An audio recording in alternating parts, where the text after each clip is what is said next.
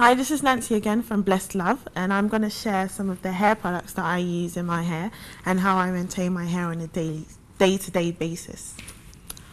First of all, I've mentioned this in a previous video that I use Herbelescences. This is the cream that I use to put in my hair every day, just a little bit, not too much, just about this much. One squeeze should be enough. Rub that in and just kind of rub that through your hair like so, and the same on the other side.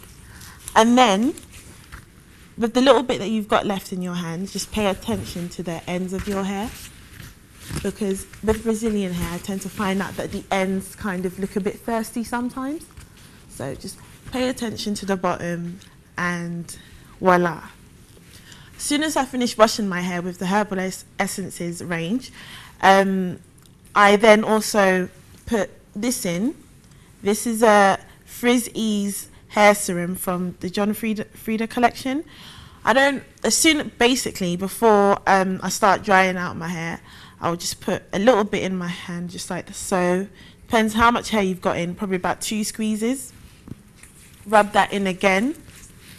Fling your hair forward and kind of put that through whilst your hair is wet. And then keep on rubbing that through, making sure you pay attention to the ends of your hair.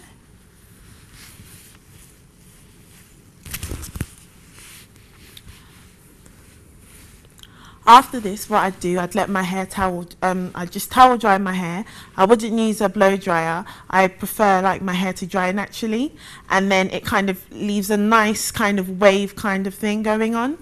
And yeah, and then as soon as that's dried with the products already inside of it, then I squeeze another little bit and then I just run that through the hair again. And it definitely keeps the hair going for a really long time.